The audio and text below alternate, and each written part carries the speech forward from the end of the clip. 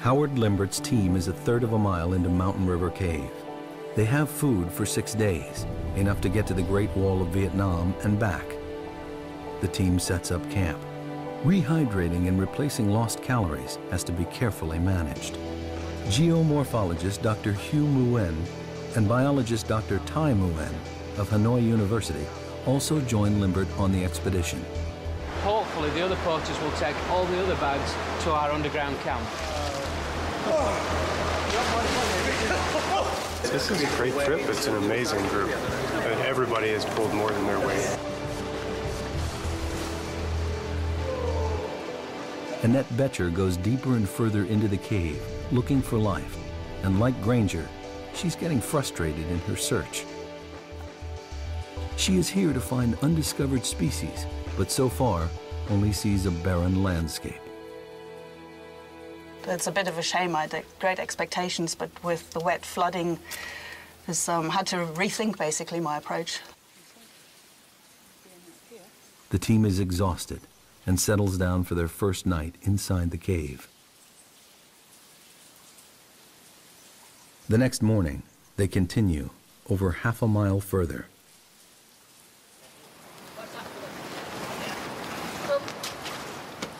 Daryl Granger has explored some of the largest caves in the world.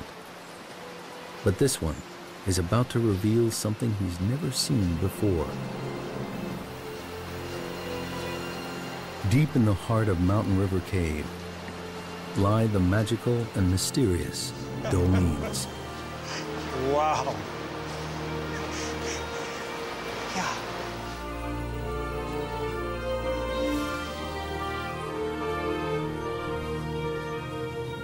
Here, the cave roof has collapsed inwards, allowing sunlight to flood in, connecting above and below ground with the vital ingredients of life, water and light.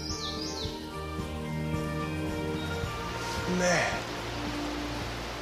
this is the world's biggest cave. The rest of this stuff is just building up to it. That is amazing. That's 1.5 kilometers away. That is huge.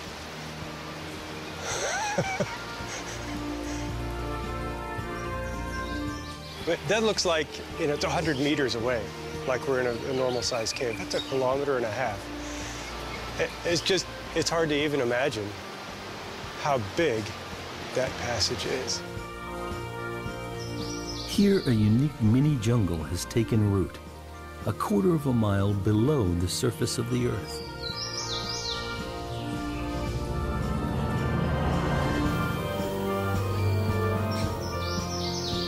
Seeing the jungle, basically, in the middle of the caves is one of the most beautiful sights. It's just absolutely incredible. It's got to be one of the wonders of the world. It doesn't happen anywhere else on this planet. I think that's just about the holy grail for a biologist. For Granger, the Doline is an unexpected window into the structure of the limestone here. It's also a view of Mountain River Cave's Achilles heel. This is a good example of a special type of doline. This is a collapsed doline. So that happens when you have a cave passage and then the surface collapses into that cave. And it happened here because we have really thin beds. You can sort of see them on the back side of the wall, and they're just not strong enough to hold up this cave roof. At some point in the cave's past, the river ate away at the cave roof where the limestone beds are thinner. The river damaged the ceiling rock so much that eventually the roof collapsed. This collapse is known as cantilever failure. You can think about, theoretically at least, having a piece of rock sticking out like a diving board. You can only stick it out so far before it breaks off under its own weight. And that's exactly what happens. As you make the cave bigger and bigger, you're forcing basically a diving board of rock, a slab of rock to stick out and support its own weight. The limestone beds in this part of Vietnam are especially thick, with very few cracks or weak points. The river tunnels through this landscape, challenging the strength of pure limestone. And the Dolines brutally reveal the few places where the rock beds are thinner, weaker, but still divine. Here, open to the sun and the rain, life thrives.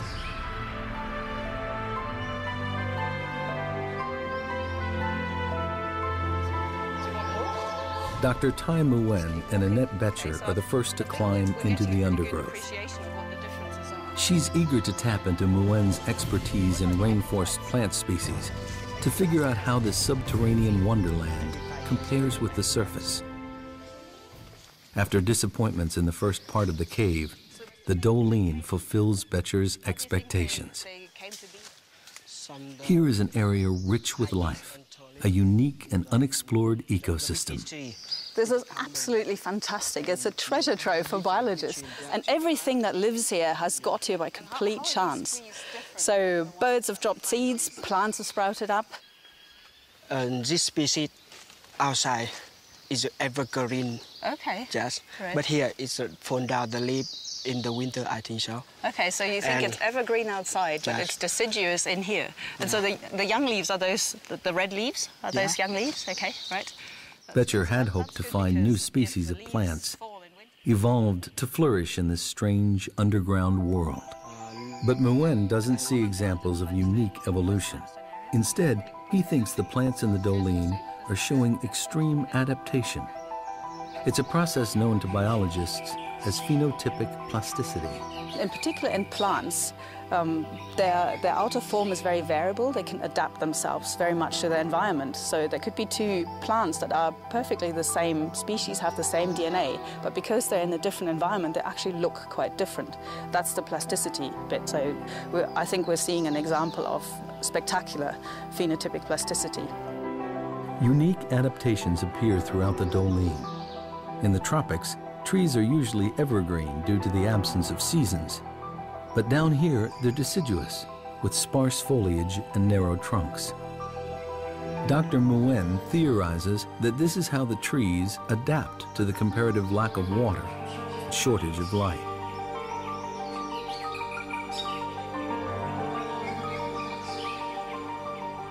These steep Doling walls enclose this mini jungle and act as a natural barrier to the outside world, trapping pockets of life deep within the cave.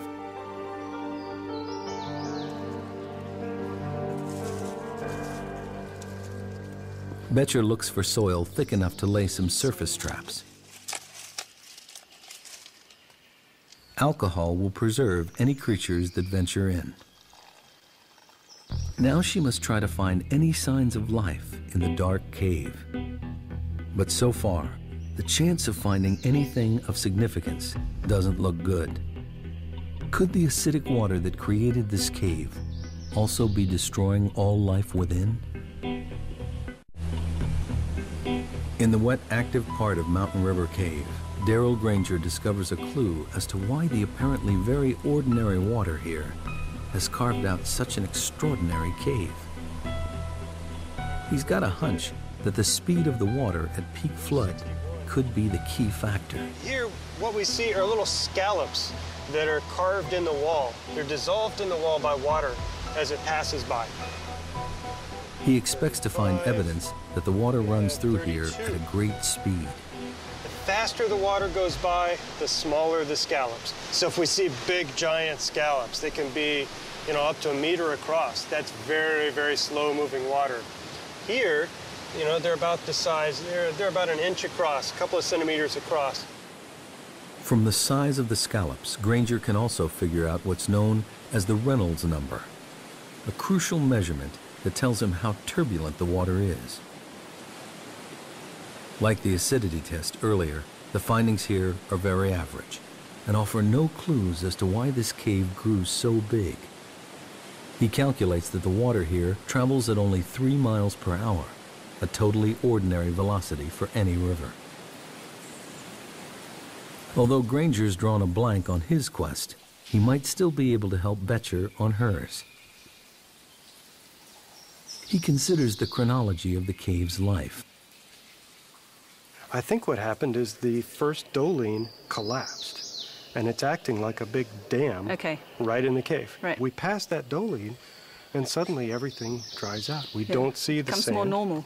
becomes more of a normal, less active cave. And that's where the wildlife comes in, because Right. if it doesn't get flooded out every 10 years or so, it has time to evolve. For Granger, the formula for how Mountain River Cave grew so big remains a mystery. This area has the right ingredients for a big cave. Unusually large beds of pure limestone and heavy monsoon rains feeding a deep river.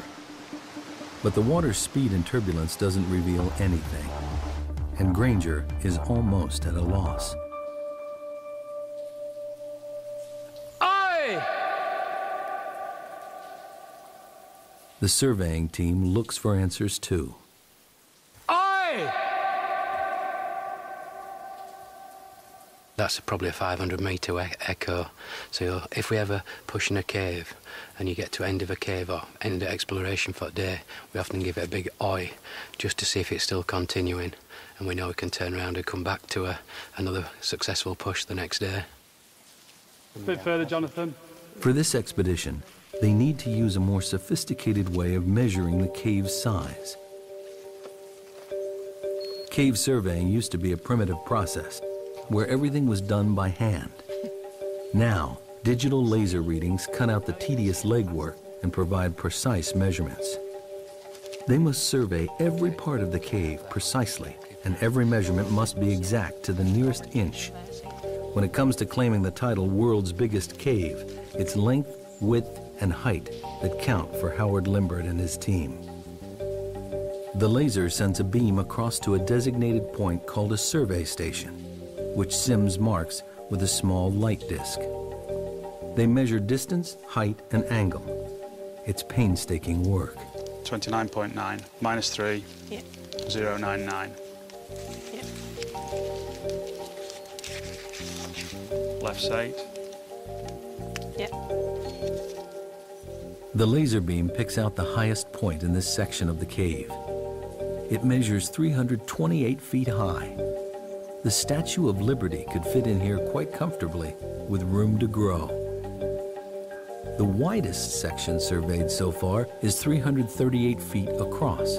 This passage continues for another half-mile.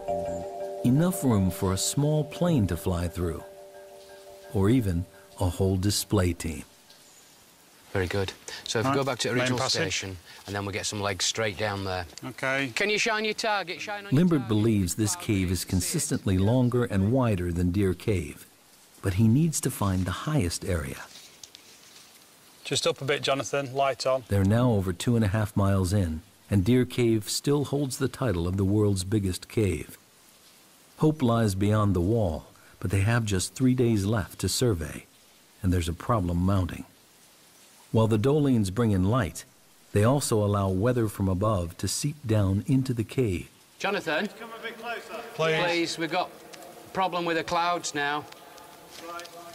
It's extremely accurate if there's no cloud in the way, which there is in this case across the far side. So this is one thing that does make it difficult. One of the peculiar hazards of surveying in a cave this size. The poor visibility means the team must stop the survey. It's a paralyzing setback. They're running out of time to get to the end of the cave. Time is running out to survey Mountain River Cave. Howard Limbert makes a tough decision. He sends his 2 best climbers, Sweeney and Clark, ahead to set the rigging on the treacherous Great Wall of Vietnam, so the rest of the expedition can follow tomorrow.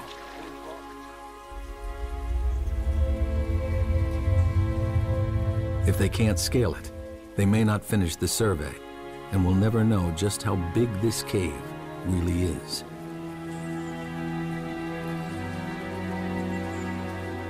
In 2009, the explorers estimated the forbidding wall to be nearly 50 feet tall.